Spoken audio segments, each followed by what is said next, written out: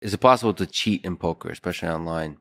It's kind of like romanticized from the old days, like, Yes. you know, in the Westerns and stuff, like people trying to cheat. And have you ever killed a man because he cheated? No, I have not. But when I started out as a teenager, I played in a game with a bunch of Italians, and I knew they cheated, and I didn't care because they were so bad that I could win anyway.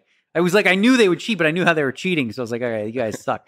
But so here's the thing: anytime you're talking about large sums of money, there will be people looking to take advantage, whether that's live or online, right?